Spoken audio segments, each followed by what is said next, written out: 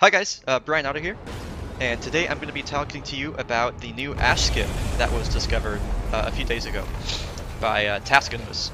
Ash skip is literally what the name implies. It skips ash, it skips the ash fight.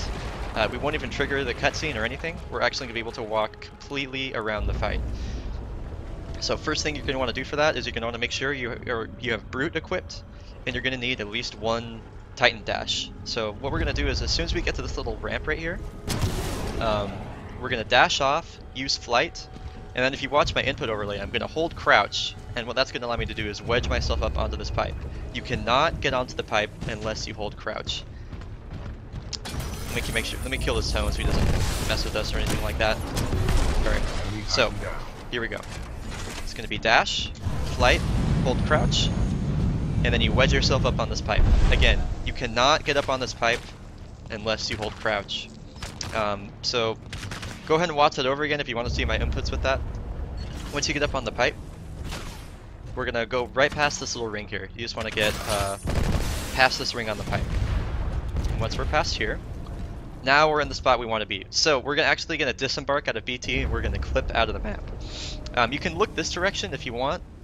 You know, I think it'd be, but I like to look straight at the wall. So I'm going to look at the wall, disembark out of BT. My screen is going to look really crazy, and then we're going to get back inside BT, which is going to clip both of us outside the map. I think we'll be like on the other side of those pipes right there. So disembark, turn around, immediately re-embark inside BT.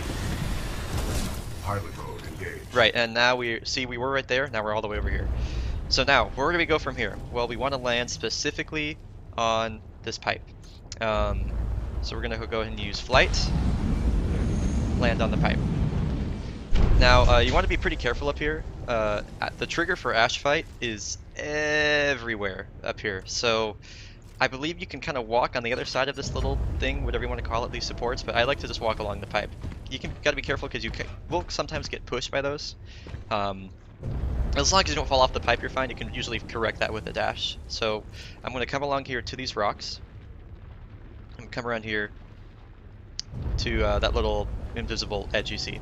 So the reason this skip is important is because ash fight is, as you can see, I just kind of walked up here. You can just walk up, it's fine. Ash fight is very unpredictable. It's really random. Her AI can do lots of weird things. This skip isn't faster than the fastest possible ash fight, which is, I think you kill ash in like 3 or 4 seconds, but it's faster than an average ash fight, if that makes sense. So we're going to come right here. You'll see this kind of invisible, or you'll see like this ledge right here. We're going to want to walk exactly along this, because the trigger for ash fight, I'm not even joking, he was like right there. So you're going to have to do this a few times to find the sweet spot in between not falling off of here and not hitting the ash trigger. So we're going to walk along the edge here. Okay, and then once we get about right here, we've cleared that trigger for ash fight is about right there. So once we get about right here, we're able to walk over to these rocks. So what I'm going to be doing is I'm going to walk straight over. Now I'm going to be aiming for, I like to aim for like this section of this rock right here. Just kind of this area between like this, I think of them as stairs, kind of like this area in between the stairs here. So once I get to this rock, I'm going to boost once, I'm going to boost one more time, and then hit an invisible wall. So it's going to be boost, and then boost. So now, I've hit an invisible wall. I know the screen looks absolutely bonkers, but I'm actually standing on top of an invisible floor, and I'm next to an invisible wall. So I'm going to do the same thing we did to clip out of the map. I'm actually going to clip through this invisible wall. So I'm going to disembark from BT, and then re-embark. And now, as you can see, the weird artifacting is gone. I've clipped both BT and I through the wall. You can't even see the dome anymore. So now, you can literally just walk across here. So I'm going to walk across here. And once I get right here, I'm going to use flight again. Hold crouch, you get up on top, get to the top of the tunnel, and we're home free. Nothing really else you have to be careful of here.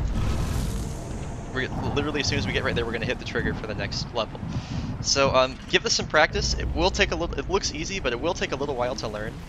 Just the positioning and stuff like that. If you do everything exactly as I did in this video, you should be good to go. So as you can see, we're going to hit the trigger here, and we're on to the next level. Thank you guys for watching. I hope this was helpful to you. I'll see you guys in the next video.